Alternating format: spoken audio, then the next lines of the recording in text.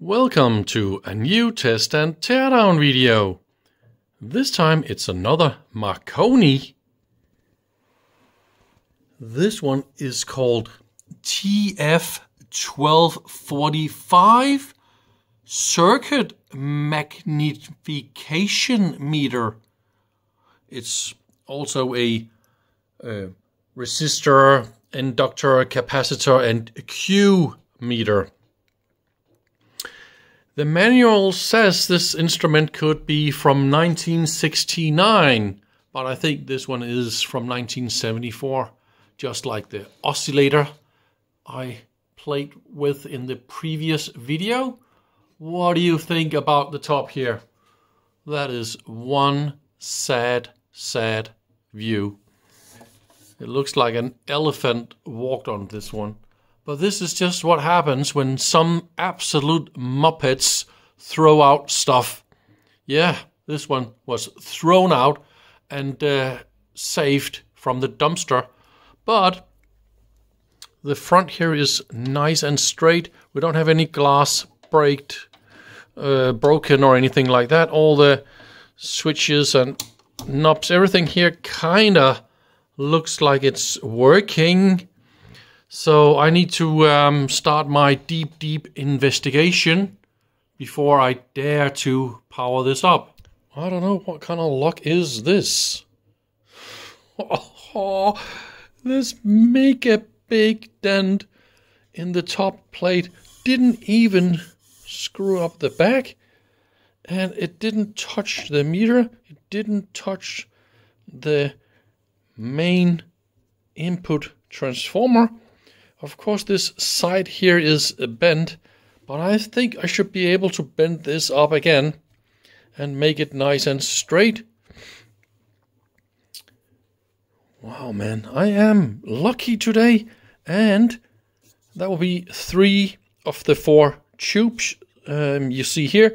This thing, consists of 4 tubes, and they are in a nice little list in the manual.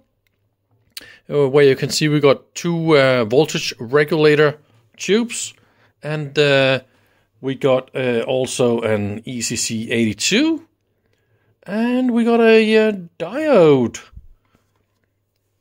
We also got some really special fancy smancy diodes down here, and what you see here will be 4 CS2A diodes. So if you remember earlier in the video how bad it really looked, I don't know. What do you think about this? I'm quite happy about this result. It was really badly bended. I almost made the holes match, but I think I'll just have to push. See here? It's almost flat. See, I just need to push this a little bit further out, and then I should be able to, assemble it again. Just push this. But that will probably be able to fit. So yes, I feel that I could probably power this thing up. So I got it more or less up and running. However, nothing is working. I tried with external signal generator on input 1 and 2, all the different frequency ranges and level ranges.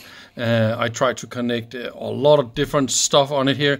There's just absolutely no response whatsoever. So I think that probably the first special rectifier diode, that is the detector rectifier diode, is probably not working, because I got all the voltages seems to be all right here.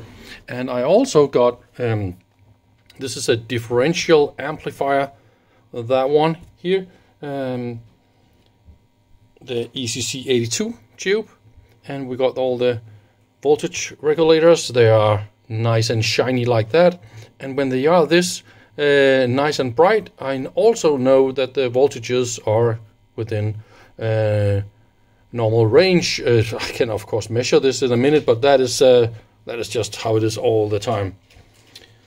And I can hear that the transformer is humming real loud, probably from this hard fall. I got a tiny little response here on the Q range, Q multiplier, nothing. Yeah, that is really bad. But at least I will show you a lot of really, really cool mechanical solutions in this unit. Quite a lot of adjustments done on all these potentiometers. Nicely located and nicely numbered for easy identification. So all that I really like. Here's another one. Quite cool location for that.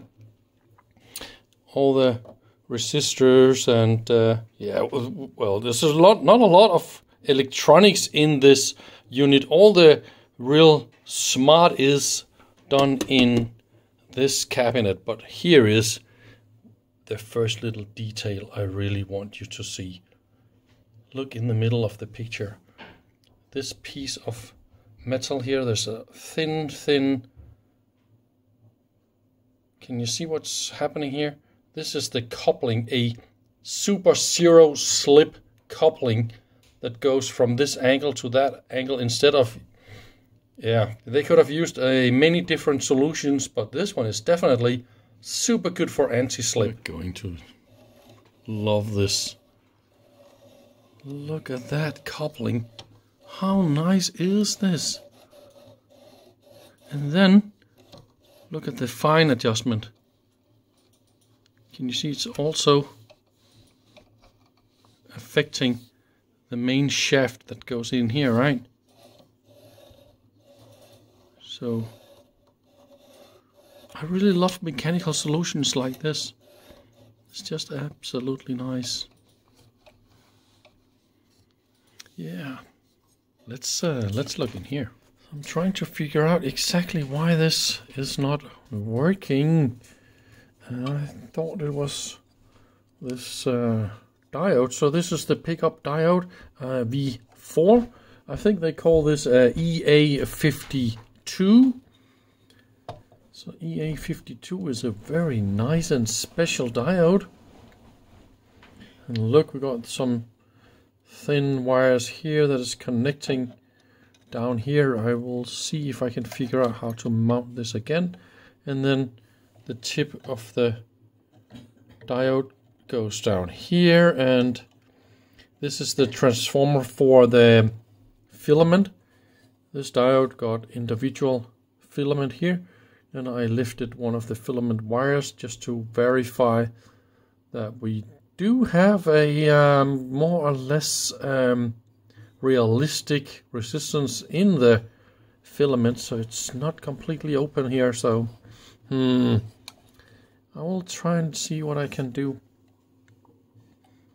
It's really beautifully designed, this unit here.